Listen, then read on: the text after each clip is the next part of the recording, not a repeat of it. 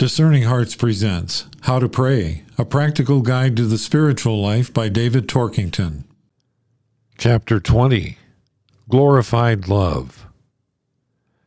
As the risen Christ is a true man, and the same man that he was both in body as well as in soul before the resurrection, so he has still the same human affections now.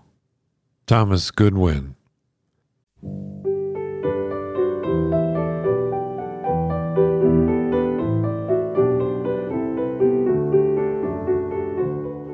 The whole point of Christian meditation is not just to come to know and love the most divine and lovable human being who ever walked on this earth, but to love him as he is now. Nevertheless, at first sight it may seem that we who have not known him face to face are at a disadvantage. Although that cannot be denied, we are nonetheless advantaged in another unique way that was denied to those who shared in his friendship while he was still alive on earth. In entering into human weakness, Christ was inevitably limited by having a human body that could only be at one place at a time. Getting to know him, therefore, involved coming and going, meeting and departing. Not even his closest friends could be with him all the time.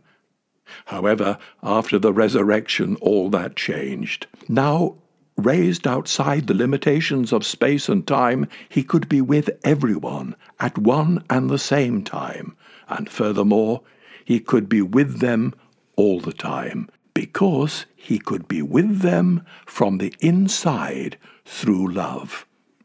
Now, the resurrection did not mean that he became transformed into some sort of disembodied spirit, quite other than the man who walked the highways and byways of Palestine, as he was at pains to make clear.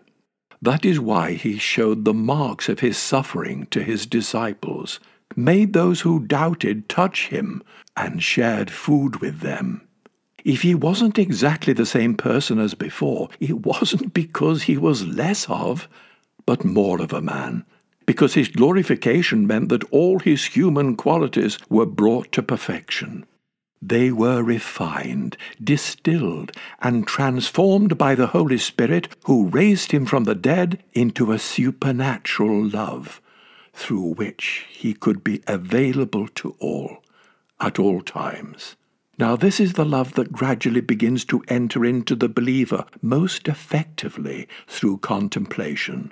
Through a single shaft of love, all the human perfections that were originally embodied in Christ's human body whilst he was on earth are transmitted to the believer. Now he can continue his work on earth through as many as are prepared to receive him, and with as much of his love and compassion as they allow him to embody within them.